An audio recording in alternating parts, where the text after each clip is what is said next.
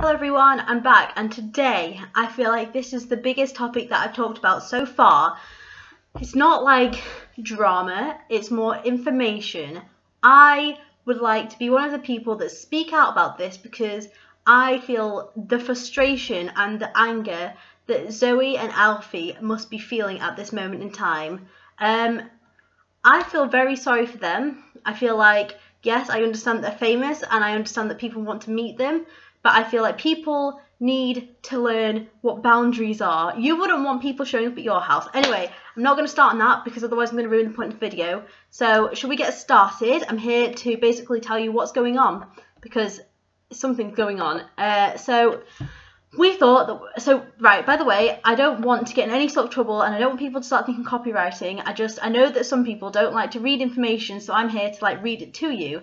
I did get some of the information from We the Unicorns. I'm sure you know that website. I'm not claiming it as my own. I'm just here to tell you the facts. So, we thought we'd heard the last of the Zalfie house drama after the pair had stayed quiet about the issues in 2015, which was fair to them. They just sort of took some time off. Good for them. We saw the pair hit out at both fans and journalists who were revealing their home address on social media, and then later they were turning up at their house. I mean, there needs to be some boundaries. Anyway, fans of the pair went crazy and hit back at the people who thought it was acceptable to knock at their door just for the sake of getting an autograph, getting a selfie, and just meeting their favourite YouTubers. Which, you think people would know the boundaries anyway. But, okay, so with all the press attention around the security issue and dedicated fans rallying against who were turning up at the property, everything eventually seemed to calm down for Zoe and Alfie that year, and they kind of just went back to living normally. But recently things have taken a different turn, and in fact, pretty certain they've taken a turn for the worst. Alfie stated that people were taking tours past their house so they could visit the Zalfie pad. Tour buses. People stopping, oh, let's go on a tour. I mean, it's not right, so in a load of tweets, Alfie did say people outside the house doing a tour of Brighton, and people outside the house are doing a tour of Brighton, and one of the stops is legit our house. It's so not okay. Then Alfie went on to claim that a girl was sunbathing on the pavement outside their home earlier in the day in the hope of possibly getting an autograph. I mean, what the hell is that? Where are the boundaries here? The vlogger star, as in Alfie, then threatened to hire someone to stand at the front door with a super soaker and soak anyone who waits outside the house. Fair enough. I'll insert some tweets if I can find them.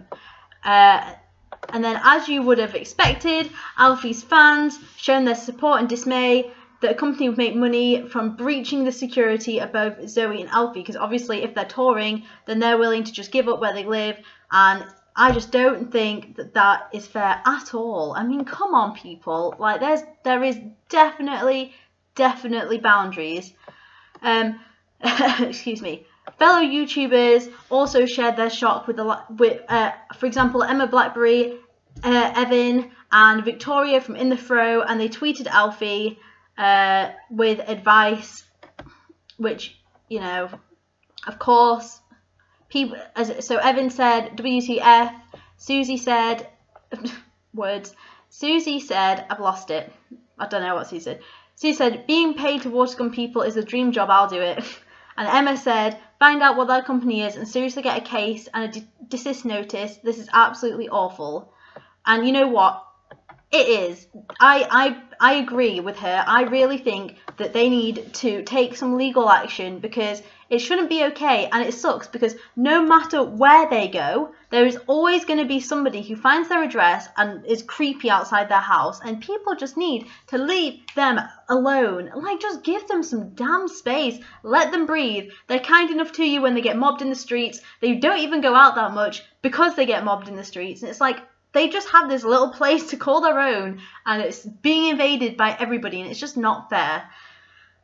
Okay.